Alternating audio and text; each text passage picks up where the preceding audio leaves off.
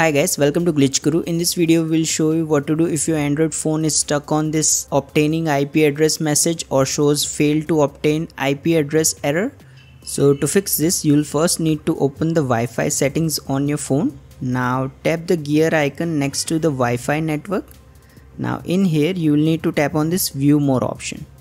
Now here you should see this IP settings option. Simply tap on it and then select static. Now scroll down and select MAC address type. By default it will be set to randomized MAC. You will just need to select phone MAC and then hit save.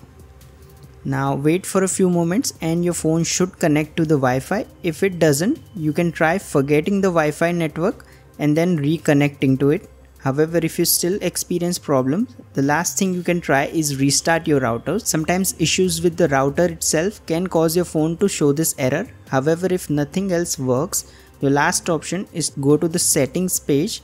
Now tap on general management. Now in here scroll down and tap on reset.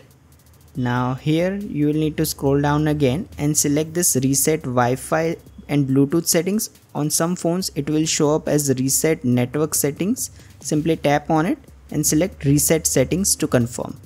Now restart your phone and your issue will be solved. If you find this video useful, please don't forget to like and subscribe to Glitch Guru.